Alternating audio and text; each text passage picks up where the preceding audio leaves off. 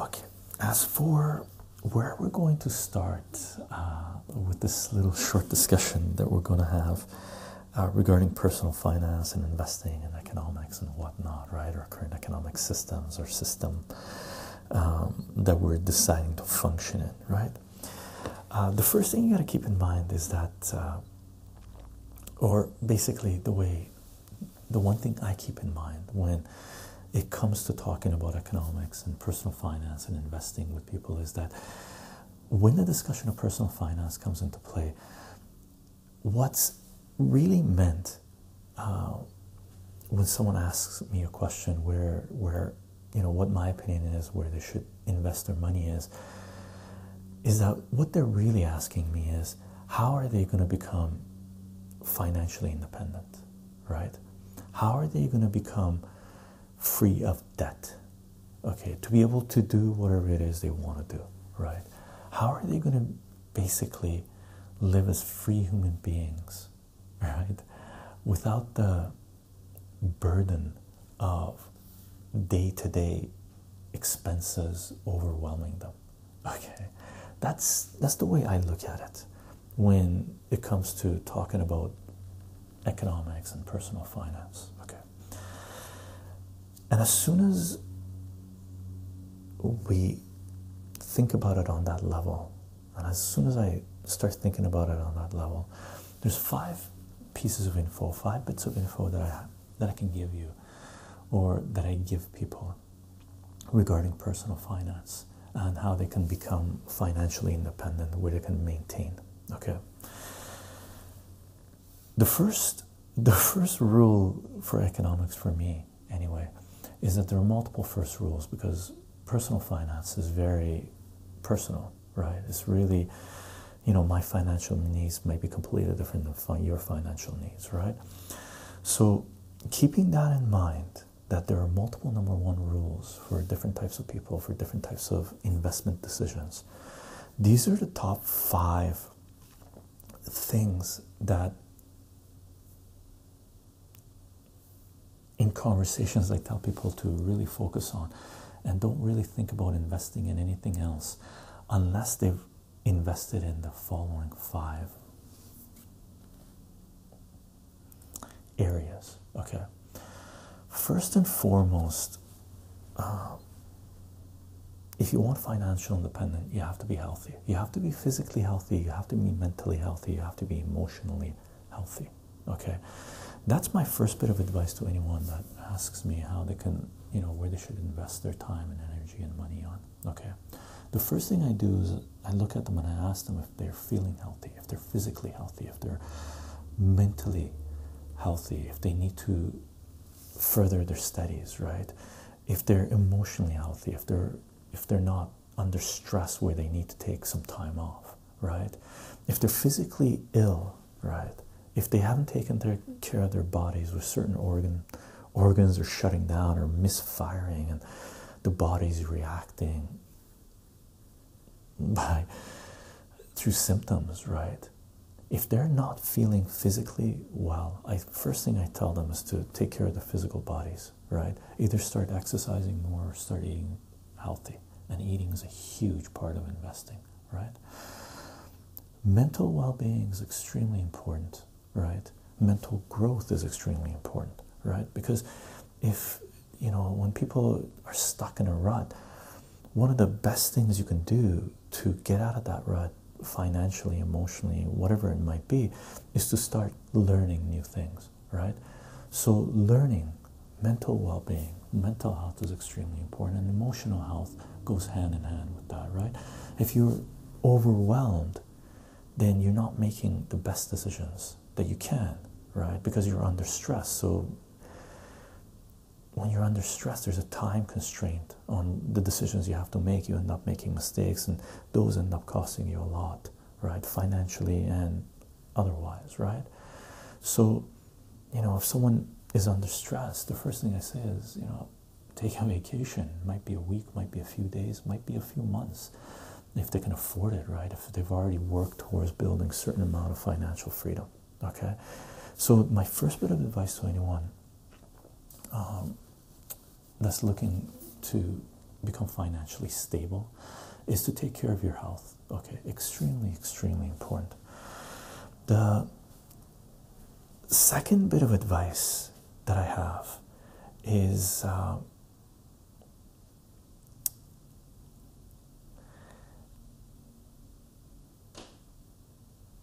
to take into consideration the time frame that you have in mind.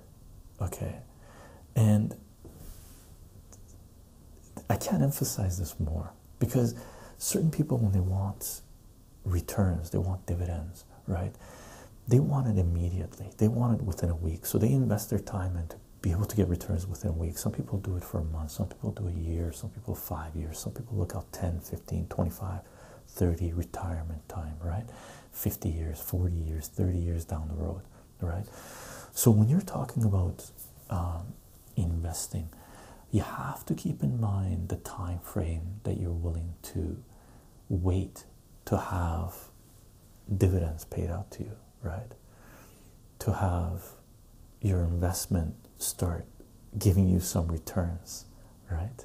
So keep that in mind. The time frame varies depending, again, on a personal level.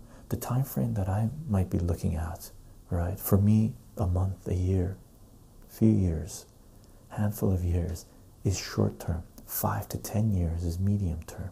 10 to 15, 20 years is long term, right? For some people, they don't think that far, right?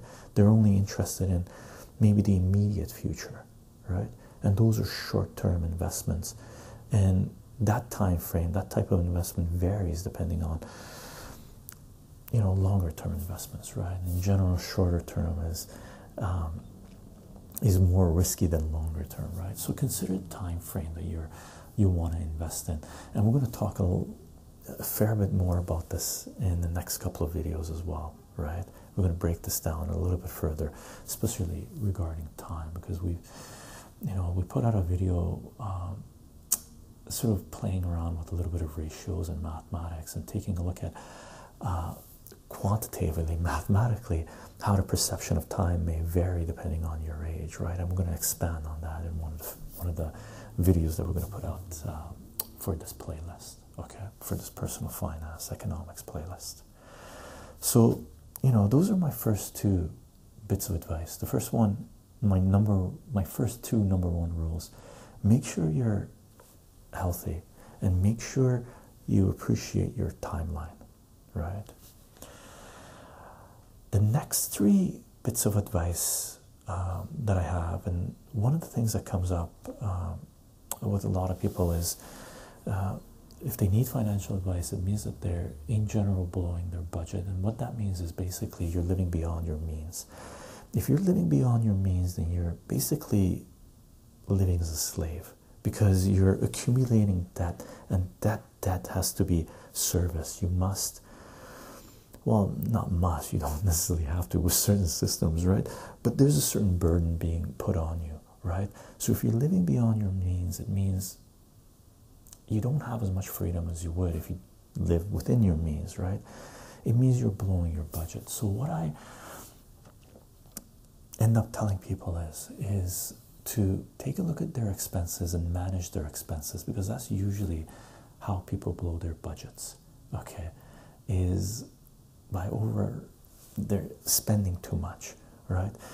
And the best way to manage your budget, manage your expenses, is to come up with a to-do list. And we've talked a fair bit about this in a couple of previous videos. One of them for mathematics, where we talked about how to create a to-do list. And a to-do list is extremely important when it comes to finances. Huge, right? So if you want to know how to create a to-do list, which is basically your first step towards creating a budget, right? Take a look at that video.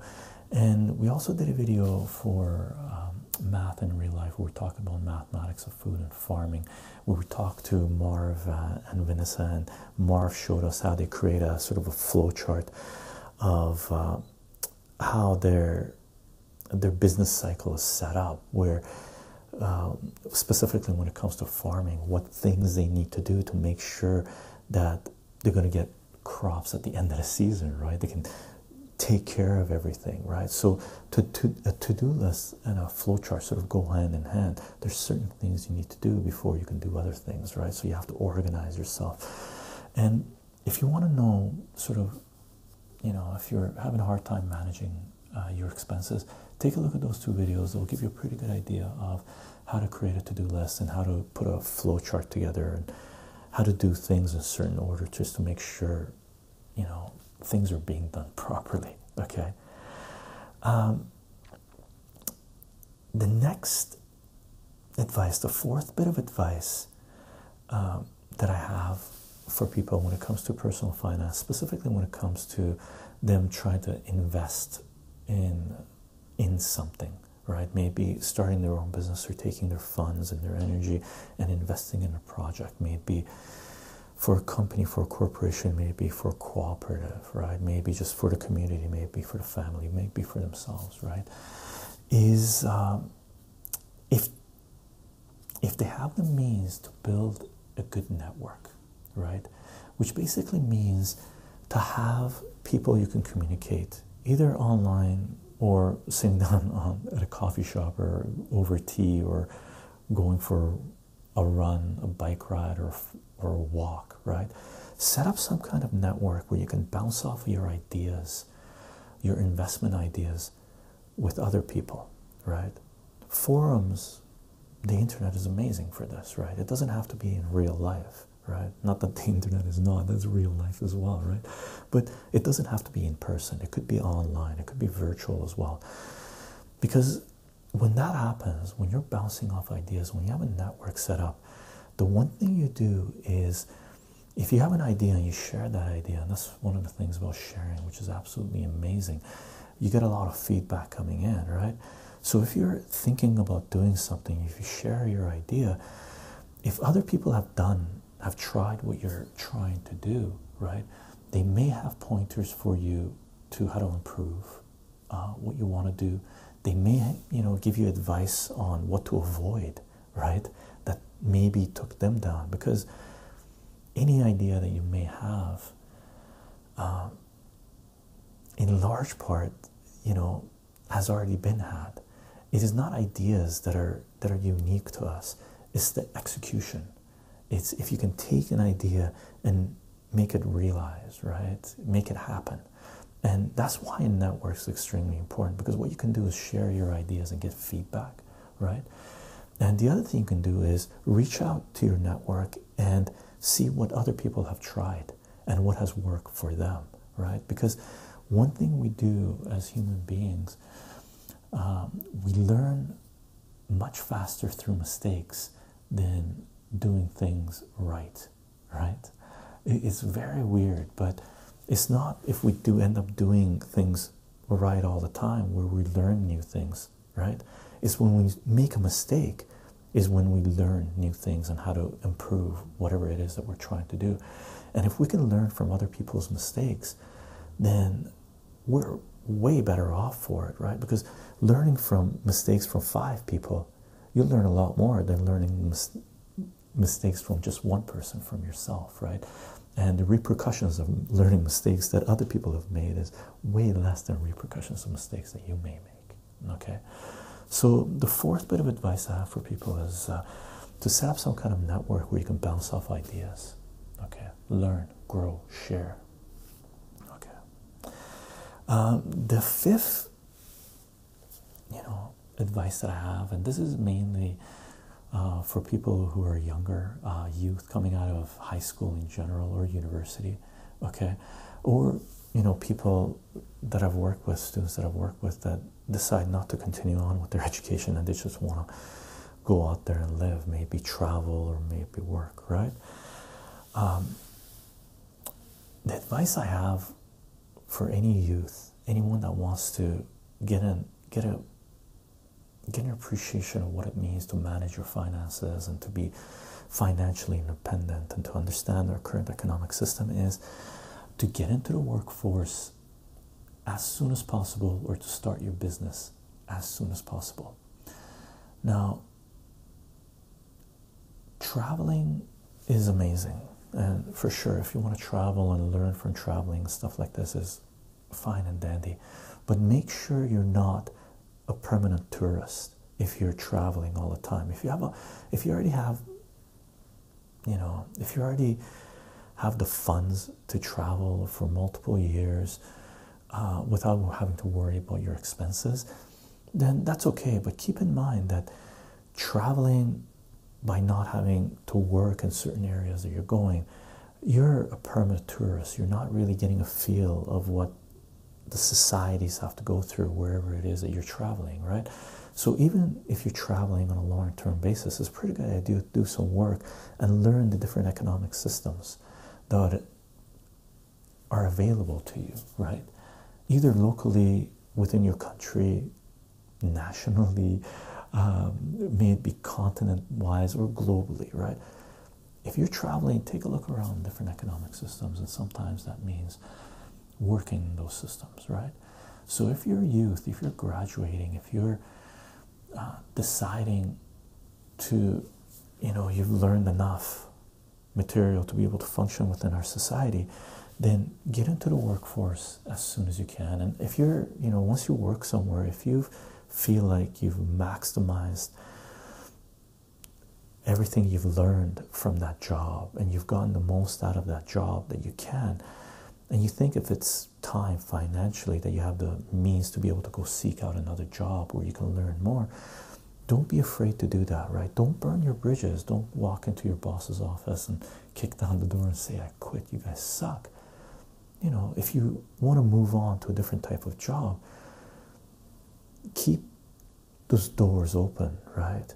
Because you never know, sometimes you may have to go back. You don't know what the future holds. Sometimes you may need that safety net, that network, that connection for you to fall back on to be able to have a job during hard times if you need to, or if you want to bounce off ideas from them, right? So never burn your bridges, or very seldom burn your bridges, okay? As far as starting your own business goes, if you are planning to start your own business, make sure you're not overextended. Make sure you don't borrow a ton of money and go into debt, either financially or through favors, where you're putting all your eggs in one basket. And if the project that you're trying to start doesn't work out, you're going to be in debt and servitude for a number of years, right? Because that's a number of years where you could have been accumulating capital, having a rate of return, instead of blowing your expenses. You're not being able to balance your budgets because you have to service some kind of debt, right? So if you're trying to start up a business, make sure you do it slowly, okay? Make sure you do it slowly, because one of the there's two things that are the number one cause of people not being successful, declaring bankruptcy for their business. One of them is they run out of funds, right? They don't have enough money to continue the business, right? Even though if the business may be growing, they don't have enough funds to be able to see them over that hump where they're in the black, right? Where they're able to maintain the business and actually have some returns coming in, right? That's why people go out and sell part of their business, okay, to be able to have enough funds to make them go over that hump. And another reason that people or corporations, companies, or businesses fail is because they're not able to meet the demand, right? The company grows too fast, they can't meet the demand, and the company collapses on itself, or the business model collapses on itself, okay? So those two things are really dependent on you knowing the next step coming up if you're planning on starting your own business, okay? But seriously, don't go into huge debt initially for the first few projects you're going to do anyway, okay? So those are the 5 bits of advice that I have for people. The health is huge. Maintaining a good health is huge, because the number one cause of people going into bankruptcy, they may be just making ends meet, or extremely wealthy. I've seen a lot of people that are very, very well off, right? When health concerns hit them, right? When their health starts deteriorating, their funds deplete extremely fast, and they're not able to generate more revenue, and their finances completely collapse. Health is the number one reason. Ill health is the number one reason why people become financially unstable, where their finances basically collapse, right? Where they go into bankruptcy, where they lose everything, right? So it's extremely important to maintain good health, physically, mentally, and emotionally. If you haven't done that, the first bit of advice I have for you is make sure that you're healthy, okay? Invest in yourself first. May it be eating properly, exercising, taking time off, learning whatever it is you need to learn to be able to progress in life, whatever you need to do, okay? So that's 5 bit of advice I have for anyone. Before we proceed any further into the next stuff that we're going to talk about, which is you know, some of the notes I have in these booklets, and we're going to bring out the pen and paper, I believe, for the next subject, next topic that we're going to talk about. And I think we'll tackle the time factor in these 5 bits of advice that we should, you should consider before thinking about investing anywhere, or thinking about where you should be investing your money and your time and your energy on, right? So let's take a look at the time factor and see how we can visualize this and how that plays into our current economic system or current economic systems,